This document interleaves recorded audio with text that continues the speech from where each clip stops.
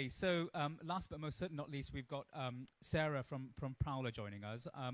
Sarah has a extremely varied, fascinating background as an engineer, a researcher, an expert in everything from bioengineering to data science and economics.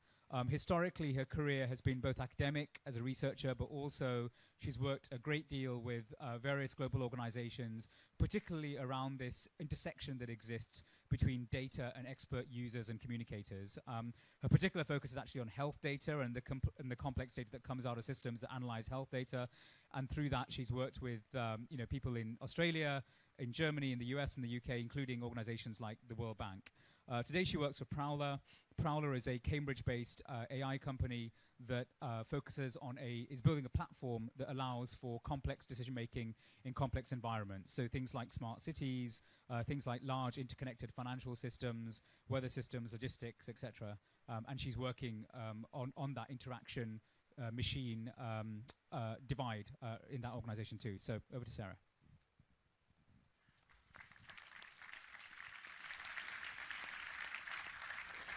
Thank you so much, Saranga, for that introduction, and thank you very much for being here and braving the weather today, standing away from the feedback microphone. So, in a lot of sense, I'm going to be talking today, or I guess the thing that drove me here today was this question about the future of decision making. So, at Prowler.io, our kind of raison d'etre is about AI should be there as an enabler of decision making. AI is fantastic.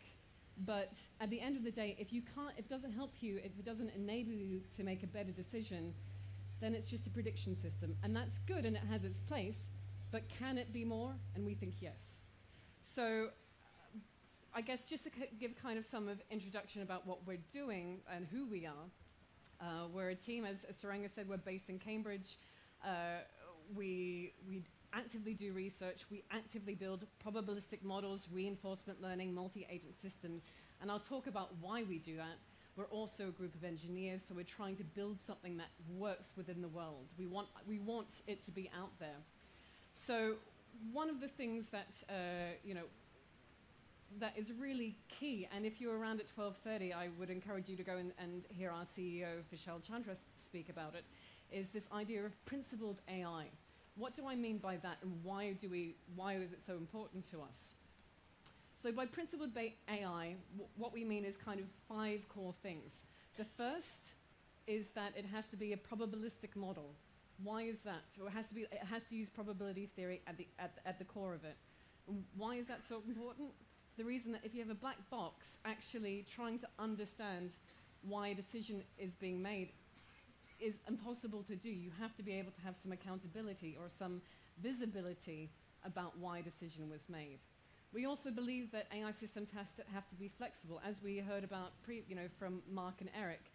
This is an uncertain world that we live in. Today it's very rainy and there's a lot of noise. We have to be able to be flexible, or an AI system has to be flexible in the way that it counters and responds. It also has to be data efficient. 10 years ago, it was the age of big data, and I think it's really a leftover remnant now to think, okay, we're in data is everywhere, it's ubiquitous, there's so much that we can do. Actually, what we find is that this is actually not always the case. We want to be able to learn on a very sparse data set, but in a way that still has that visibility. But at the same time, it's really key that data informs and drives any decision that we make. Why? Because we have to have that transparency again, And I guess the last point too is that it has to be aware of its acting in a world that is noisy, dynamic, surprising, fantastic, but also can throw up a lot of question marks. So we act within 5 key areas. So at the moment within 3 core areas, but we're looking to expand.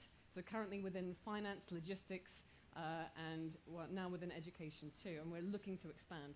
And our kind of philosophy is that actually if you can solve, like a lot of the problems in each of these areas, use the same plumbing in a way as problems in another area. So if I'm talking about energy networks and smart cities, I'm still looking at a network of things.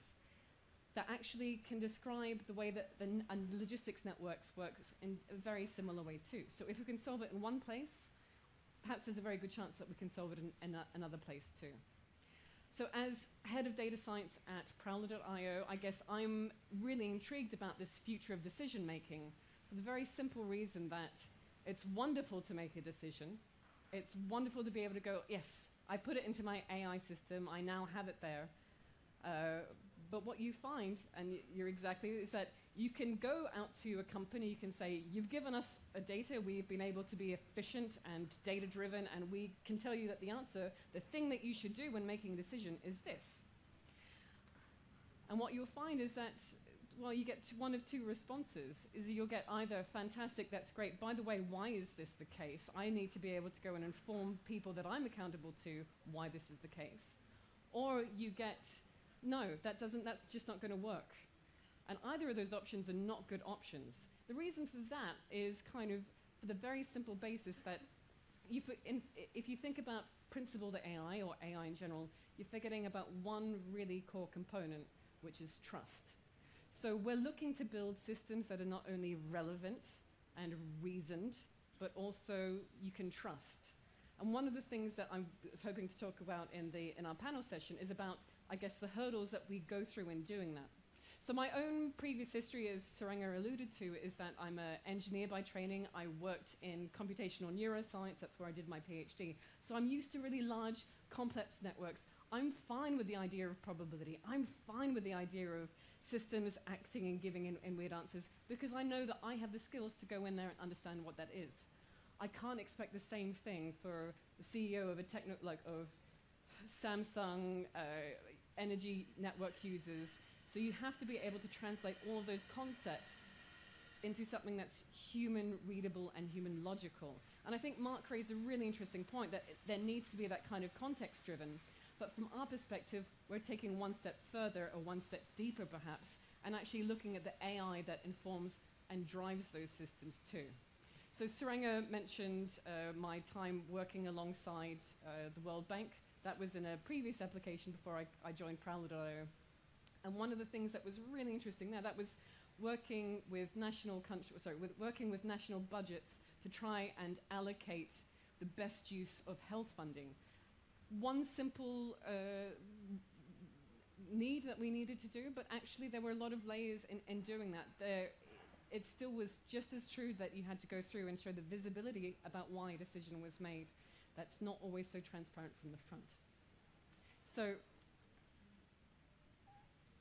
just coming back to the idea that this world is uncertain, and I think one of the things that's, I can talk about healthcare funding, and that's one instance where we had 6 months at a time to sit down to get the relevant data from a national health ministry, to go through, to work with them, to make sure that they had a user acceptance all the way through, and then go through, give them a recommendation for what decision they should make. They could talk to us, they could say, hey, why is this? Why is this the case that you recommended this, but actually we never thought about that solution before? We had the time to go through and actually talk about that, why that was the case. There was the opportunity and that bandwidth to have that dialogue that went back and forth. However, that's one instance of AI, but that's not really where the future of decision-making is going to be. The decision-making of the future is going to be spontaneous, it's going to be instantaneous, it needs to be able to scale, it needs to be able to be transmittable too. So if we take the instance of cars, which is, if we think about automated or autonomous cars, really key area. And what I was kind of going through my bookmarks, and I found there was an MIT tech review from March 18th, 2018. And that piece of work was about what happens when a car, first kills somebody in a road accident, which is a very possible thing to do. Who was responsible? The timing of it was terrible in a way, because the first fatality for a pedestrian was on March the 19th, 2018, the very day after. And if you were not familiar with the story, it was a pedestrian, a woman who was walking along with a bike. So the AI system in the car didn't recognize her as a pedestrian, didn't recognize her as a cyclist because it wasn't moving fast enough, and there was this kind of gap in between. So as a probabilistic system, I want to be able to go in there and say, well, actually, I think you should go. However, there's a 5% chance that that movement that's coming on the left-hand side, that could actually be a pedestrian. If I'm thinking about reinforcement systems, I'm either thinking about rewards or I'm thinking about risk. And I should be thinking, well, actually, that risk, if it's a pedestrian, is too high. I should just stop.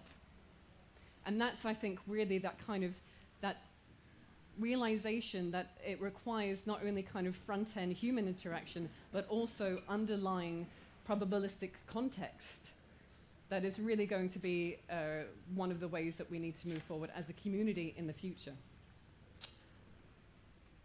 So we're not quite there yet within Prowler.io. At least the areas that we're concentrating on are kind of, at least within, say, for example, with the logistics, we're looking at questions such as how much inventory do I need to maintain, where should I be moving things, all questions that are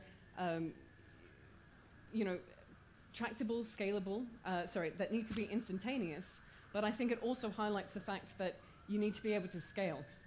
Right? You can make a decision a human can make a decision for one factory or one warehouse, but actually you want a system that's going to be able to make a decision for thousands of warehouses.